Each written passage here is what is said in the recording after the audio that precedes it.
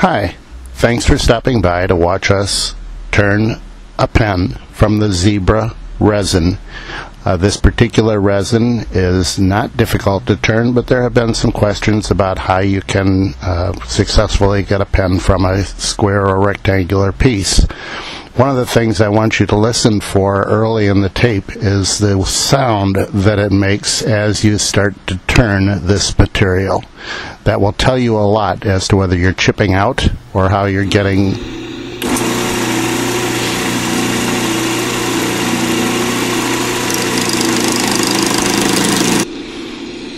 You can now hear the chipping as I'm turning this. Even though I'm getting the ribbons to come off, you can hear that it's actually hitting each of the corners, and it would like to shatter if I were going deeper than I am currently going.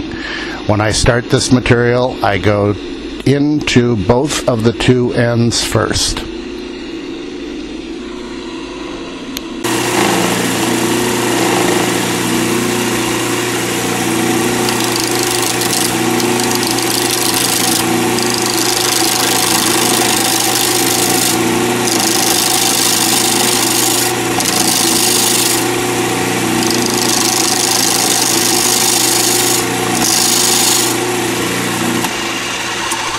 I've stopped the lathe so you can see the actual blank and see that there are no pits in the material, that it's actually been turned relatively smoothly, and all that has been done while there are still corners and edges and all the things that typically break off when you're trying to do resin blank. Let's continue, and again, listen for the chipping noises, and yet because I am staying far enough away from it, I'm not trying to take deep cuts. I'm not having problems with it pitting.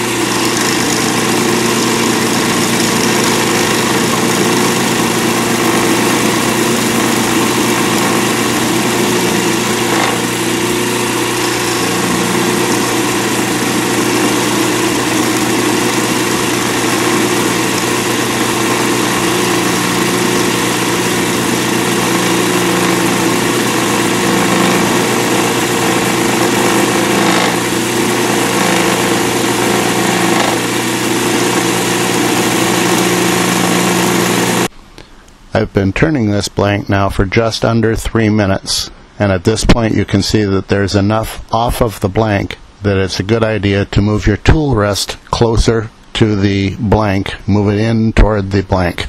I am taking this picture from above the lathe, so if you're kind of lost your orientation, the top is where I would be standing. The bottom is the away side of the lathe, and to what is your right is actually where the headstock would be.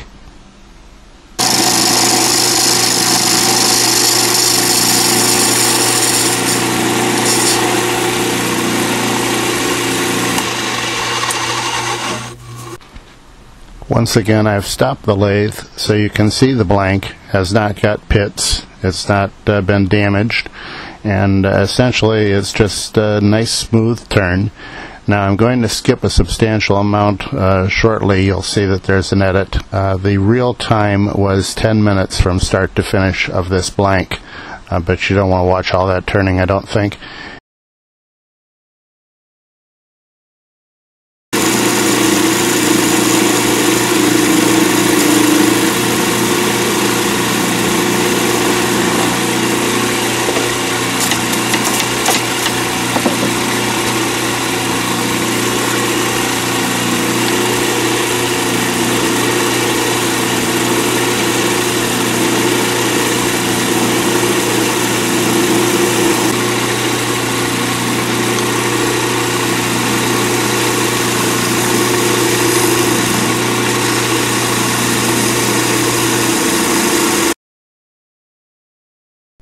A few comments here that may help.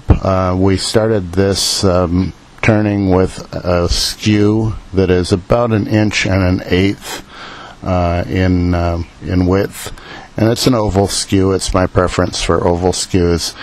I don't really have a preference as to the angle of the cut. As long as you have a good sharp skew, I don't think the angle that it's cut at makes an awful lot of difference. You're trying to use the point of the skew, the sharp part of the skew, to cut off material here, to shave off material as you're turning. If you put most of the pressure toward the headstock or toward the tailstock, one of the difficulties that many turners run into is that they're actually pushing into the material as opposed to actually shaving the material. I like to make the analogy of shaving your face. If you push the razor in, it doesn't work out real well. If you shave parallel to your face, it works out much better. And that's the same thing that happens in turning, particularly with plastic. Take very small cuts, that is to say not deep, and at the same time you're trying to keep your tool very sharp. Later in this you'll see that I changed to a 3/4 inch smaller skew. Now the reason for that is there's more control with the smaller tool, and that tool is also sharper than the big inch plus skew.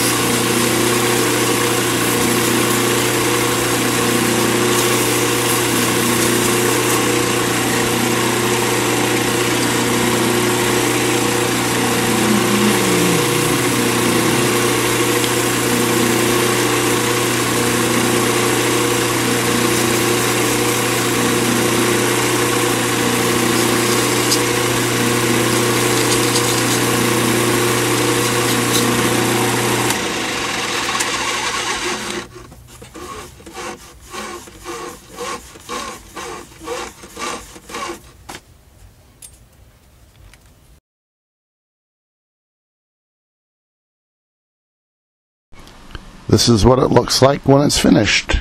Thank you for watching. One of the things that we'd like to point out is that we do own exotic blanks, www.exoticblanks.com. You'll find the zebra resin is available there, along with several others that we call the cats and the wild cats. Take a look at our website. I think you'll find there's a lot of interesting things to turn, and I'll continue to make these videos as I hear problems that people are running into, and hopefully make it easier for you to make good pens. Most of all, have fun, and thanks a lot for watching. Bye. I'm Ed.